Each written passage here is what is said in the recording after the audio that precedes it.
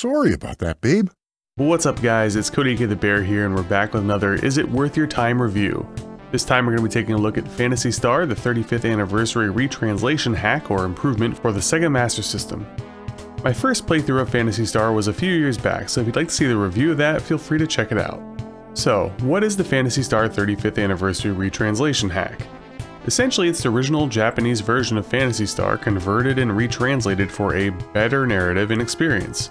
There are a variety of languages available, but you could assume I just used the base English retranslation from my recent playthrough that we streamed here on YouTube.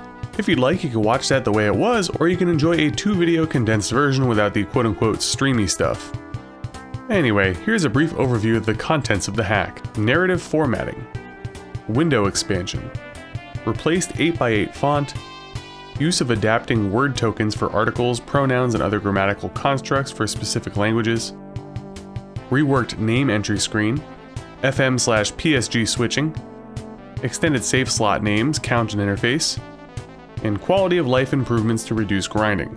So now, let's break down the things that I liked and the things that I didn't like with the hack, and spoiler alert, I liked a lot of them. The good. Aside from the obvious retranslation itself, there are a bunch of great options available to choose from before starting your game, including changing your walk speed, changing the experience gained, changing the amount of mesetas gained, the amount of random battles that you encounter, changing the sprite color for Alice or Alyssa's hair, choosing between the FM soundtrack and the base North American one, changing the font type on the menus, as well as fades and text speed. For me personally, I ended up speeding up the walk speed, the fades, the text speed using the Japanese FM soundtrack, and changing Alyssa's hair sprite color.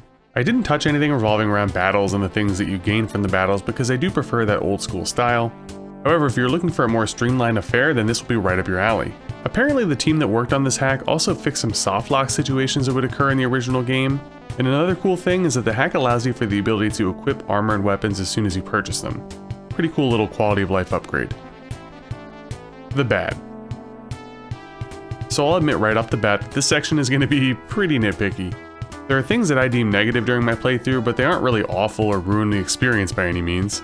In fact, one of them is completely subjective. The first is just that. I didn't like the script retranslation in a few areas, namely that of what used to be dubbed burgers and colas, the healing items. I was so used to that being the name for those consumable healing items that when they were replaced with Palorimate and Ruojinen, it just didn't sit well or flow off the tongue for me. So, I was a beehole and I just continued to call them colas and burgers the entire time. Honestly, other than that, I did have some music issues in certain towns. I remember this happening on Dezoris a bit. I'm pretty sure it also happened somewhere else too, and I'm not really sure what the trigger was, but occasionally the music would just die out completely until I went out of the town. I don't remember this happening at all in the base game for me, so I'm assuming it's something hack related, but I'm not quite sure. But yeah, that was really about it as far as the bad. So, the question that you probably already answered for yourself, is the Phantasy Star 35th Anniversary Retranslation hack worth your time? The simple answer here is yes.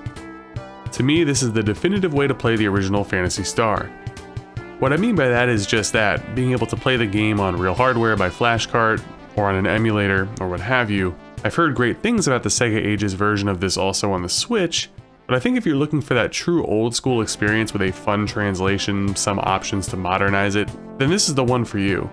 I thoroughly enjoyed this playthrough and I highly recommend it to any fans of Phantasy Star or someone that's looking to get into the series.